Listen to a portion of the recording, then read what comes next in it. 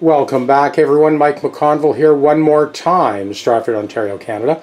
For StringTechWorkstations, we have another Les Paul in with one of these contraptions on the headstock. Well, that's coming off first thing, and I'm sure it's just one more Gibson guy desperately trying to tune his guitar. Well, we'll get this back to original compensated nut, of course. And it needs a fret dress at the neck junction, and we'll do the proverbial tuning test at the end, and you can be the judge. Okay, first things first, we get this thing out of here. Oh, it looks like he's got some fancy tuners on here, locking tuners. Another attempt at trying to stabilize the tuning. Well, your tuning problems will be over forever. Get this off and get a compensated nut on here. Now hopefully there's no damage to the headstock with this roller contraption. So let's inspect that first. Well, there was no real need to change the tuners, but it's been done now, so we'll go with it. Nothing wrong with these locking tuners. Completely unnecessary, but so hopefully we don't get any marking from this roller contraption. Let's see. Nope, never left a scratch. That's one good thing about this design. We'll remove that.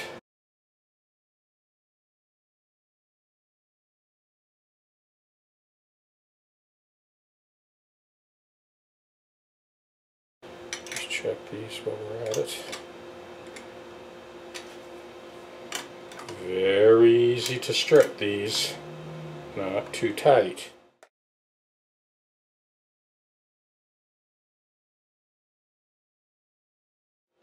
Always a good idea to have a bunch of Ziploc baggies so that you don't drop one of those screws and watch it bounce off into infinity. Let's check this truss rod. First and foremost, looking good. Just check the lay of that neck.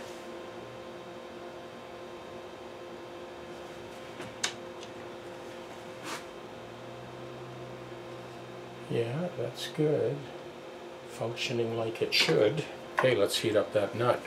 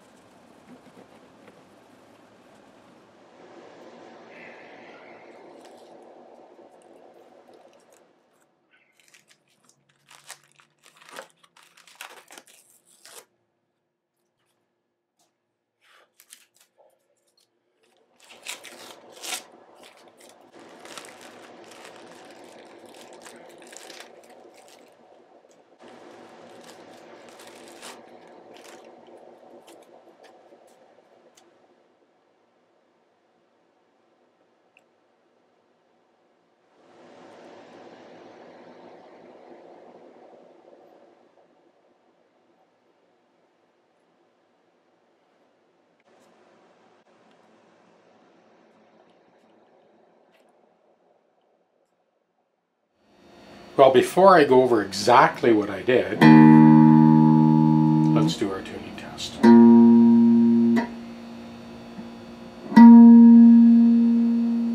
These are the Elixir strings that Kyle uses, E-flat tuning.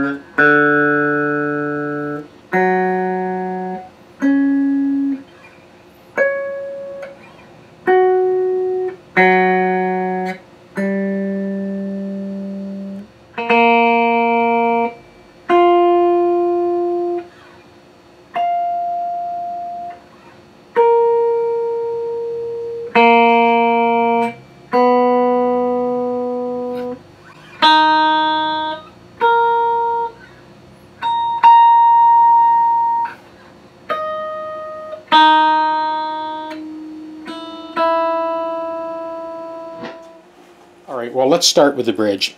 So these were the tailpiece lugs that were in there. The bottom cuff was cut off, both of these. Now if you remember, this bridge was wraparound. The strings were fed in this way and they wrapped around. Everybody knows about that. And then these little washers, like somebody went to a lot of trouble to do this, they basically sat on the top of the female insert, and then the tailpiece was tightened right down so it didn't budge. I think the principle behind that is good, but the problem is this particular guitar and this particular neck set did not lend itself to wraparound. Now I know there's lots of people using wraparound, some pretty famous ones, namely Joe Bonamassa, but you don't just arbitrarily switch to a wraparound. My criteria for wraparound or not is the amount of downward pressure that we create at the focal point on the saddle. This guitar had serious tuning problems, and with the wraparound, the pitch of the string was reduced such that it was loose and kind of slopping around at the focal point on the saddle. It was causing part of the tuning issue. There's more to come, but I just want to cover that first. The threads for the Gibson are much finer than Epiphone, but I had a set of old lugs from I don't know where, it was in my junk box, but I used that to bring these strings down. Now they look like they're touching, but they're not. Alright, there is clearance, even that first string. They do not deflect off the back of the casting of the bridge. Now the focal point on each string is good and tight. And this definitely went a long way towards stabilizing and regulating the intonation end to end, as you just saw with the tuner. Tuner doesn't lie. One last thing, I did want to mention that the bridge itself, there's no slop in that bridge. It's good and solid. So now this end of the scale is taken care of. So let's go to the other end of the scale. Now as you saw at the beginning of the video, that roller contraption that was on there, I took off, and it did nothing to help stabilize the tuning. This guy is just one more frustrated Gibson Les Paul owner that could not keep this thing in tune. Now if you take a second and look at that original Gibson nut, you can see that there's definitely a lot more surface contact. Slots are deeper, greater chance of binding. And you can see that they put a little bit of a taper on these two inside strings to guide them towards their designated posts. Let me bring you in for a good close look at this new nut. Okay, first of all, instead of the injection molded plastic that Gibson used, this is Corian, a much harder material, less likely for the string to bind. That binding issue is reduced even further because the actual amount of contact area is next to nothing compared to these slots. I also, even on that small contact area, I went out of my way to file on a slight angle to guide each of those strings to their designated posts. And of course, each string is in a slightly different spot, just like it is on the bridge. The nut is intonated just like the bridge is intonated. Lastly, we have just enough clearance, as you saw when I did the tuning check, that the open string and the first fret note are all in tune all the way across all 6 strings. As always, the real test is to go into the studio, plug it in, play some chords, and let you really hear this thing. But I wanted to go through that first. And the other thing was, we took the locking tuners off and put the original tuners back on. So we're basically back to original, except the nut. And those tailpiece studs, as I mentioned, I just happen to have some in my junk box. So for Kyle, it's a no-brainer. He doesn't need to come back and see me to change that. He can just order the new parts, swap them out, and he's done. Just before I go into the house, I wanted to bring you in to show you Friday is shop cleanup day for me. For all of the latest TechDeck guys that have jumped on board over the course of this COVID madness, this is how I am set up. I have shown it before, but I just want to bring you in again. So I basically empty the TechDecks, pull out all the tools, vacuum it, and then reload for this coming week. In this unit here, I've got a little over 250 different items, potentiometers and switches and screws underneath the body platform. On this side, I've got my little micro chisels, my Luthiers knife, little short stubby screwdrivers, Phillips and straight, some more Allen keys on that front trough, my nut drivers. In the corner here, I've got my micro files for filing out nut slots, as you saw in this video. And on the right hand side of the double neck support platforms, I have this other chunk of high density foam where I've got my chisels, Hosco nut files, some more screwdrivers, dental picks, and some long Allen keys, the one I use for the Martin guitars. And then these 3 containers that are filled with pencils and Sharpies and flip open razor knives, self-adjusting radius gauges for strats and tellies, etc. On this 24 by 45 inch bench, I got a little better than 350 tools ready to snap up at a moment's notice. The other TechDeck is a similar thing. Let me bring you over and show you. Got that little Mustang bass I'm going to set up in the morning. So on this one, very similar. I've got, you know, all my Allen keys at the front here, and chisels and files and screwdrivers and another set of Hosco files. And then along the length of this TechDeck, loaded into the foam underneath the body platform, I have a selection of screwdrivers and miniature drill bits. You can see my vernier caliper underneath there, and my bridge pin reamer in the corner. And underneath you can see my fret file, and that is the telescopic mirror just on the other side of the fret file tucked into the foam. And the trough on this end, similar to the other one, I've got my little miniature Allen keys that are used primarily for adjusting electric guitar bridges. Underneath the body platform on this side, I've got all my various straight edges, my sanding blocks. So in this little container at the front, let me explain what I got here. These are, I just clip them all together, they're scoop up sticks for glue. These are various radius gauges, Gibson, Martin, Fender, etc. These are the convex radius gauges. I'll use those for checking the shelf, and again there's a bunch of different ones. So this is a disassembled feeler gauge set. I use those for various purposes.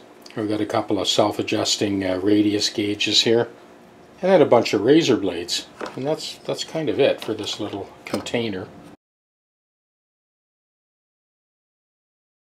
Saturday mornings tend to be kind of busy because I got all my out-of-town customers that are driving up from Toronto or Niagara Falls or Peterborough or wherever. I like to get things organized on Friday so I'm ready for the coming week and ready for Saturday morning. Each bench is about 3.3 square feet. So I've got a total of 6.6 square feet, and that concludes my Friday afternoon shop tour. We're going to bring that Les Paul in, plug it in, and really have a listen. The bandsaw, the drill press, in this case the drill press with the disc sander, the stationary disc sander, and my sneak away disc sander, and buffer are all driven by an air switch. All four of those machines, the sander, the vertical stationary disc sander, the drill press, the bandsaw, and this tool as well, are all driven with a foot switch. A momentary foot switch, or step on it, it's on, release, it's off. And I cannot stress enough about how efficient it is to hold a small piece, and it's like sanding on steroids. Those momentary foot switches, I got 4 of them. I can't even begin to think of how many times a day I use them. Okay, well, I'm going to pack up, get ready for the morning. We'll plug in that Les Paul, let you hear that. So this is the progression I've looped.